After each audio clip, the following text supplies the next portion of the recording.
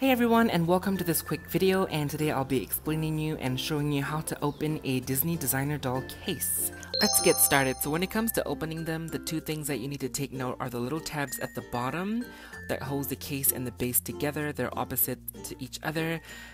And also the little grooves at the back of the case. It has a cardboard slit through them, so those are the two things that are holding everything together in the packaging. So to open them, all you need to do is pull the tab away from the case like this with your thumb, and with your other hand, all you do is just pull. And once you've released one side, the other side just pops up really easily. All you need to do is again just give it a nice pull, and voila, the case is off from the base. Moving on, so this is the part where the grooves will come into play, but the ones on the top, they just easily pops up, but the ones on the side, you need to have patience and slowly lift the case off, because if you yank it off, things are gonna end badly for you.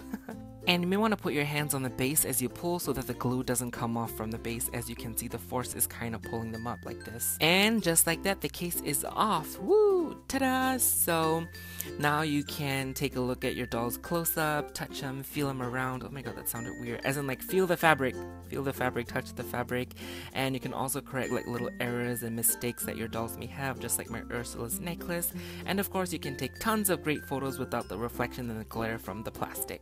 For closing, if you're gonna open the case on and off really often, don't slide the cardboard back into the grooves, just close it up like this, and at the end, the tabs will just snap the case back into place. But if you're gonna close it up for good, I suggest you do it the way it was originally packaged and slide the cardboards back into shape. So that is it, and that is how you open a designer doll case. So you can check out my full review of Ariel and Ursula if you want to see the rest of that unboxing. But right now, thank you so much for watching, and I'll see you all soon. Bye!